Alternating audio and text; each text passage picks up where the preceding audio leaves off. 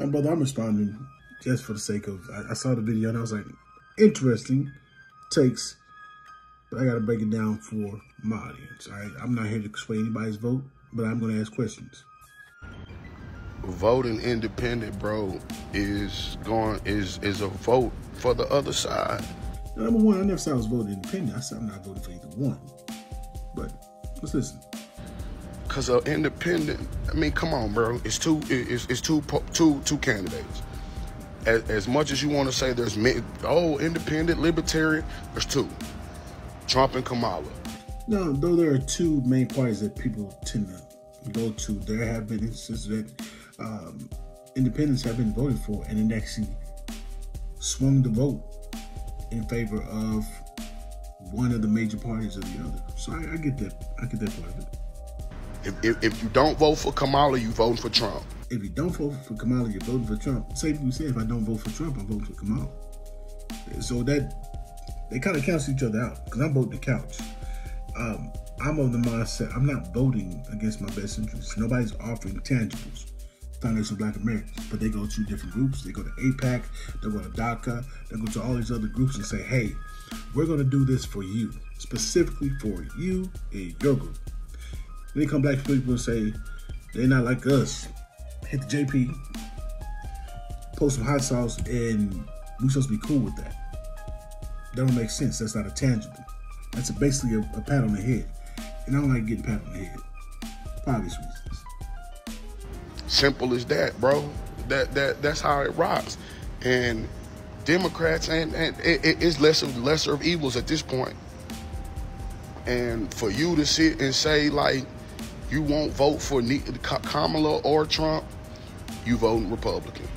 Lesser evils. Well, brother, let me ask, who did Tamir Rice get killed under? Who was the president then? Philando Castile, my brother in Louisiana, was killed. A lot of people that got killed were under the Democrats. Obama. I'm just saying. And furthermore, when Trump was president, how did that negatively affect you as a black man? And before anybody get on and say, man, white folk were going ham. These white folk never liked any of us.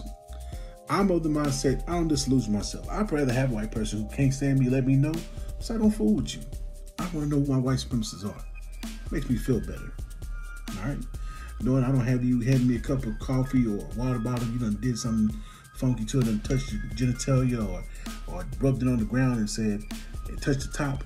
I want to know, because people like that will do nasty things. People like that will undermine you. Every time you do something cool or you do something great at work, and they see you do something else, like, oh, he was on his phone.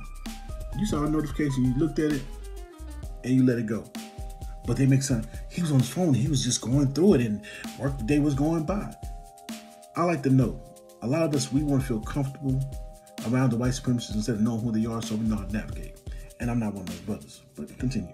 Brother, that doesn't make sense. If I don't vote for Trump, does it mean I'm voting for Kamala? Because that's what you're saying. If you're saying I don't vote for Kamala, that's voting for Trump. Same thing can be said for the inverse, which means they cancel each other out. I'm voting tangibles. I'm a reparationist. I'm a national black American. If it's not going to benefit my group, if I'm not getting anything for it, you're not getting my vote. I'm not going to be hold this election. All right, respect. Now, if you want to vote for Kamala, brother, knock yourself out. Those who want to vote for Trump, knock yourself out. Those are your choices. But me and the rest of the B1 family, Foundation of Black Americans, freedmen, so forth and so on, we're withholding our vote until we get something forward. We're going to make them acquiesce to our demands. Peace and black empowerment.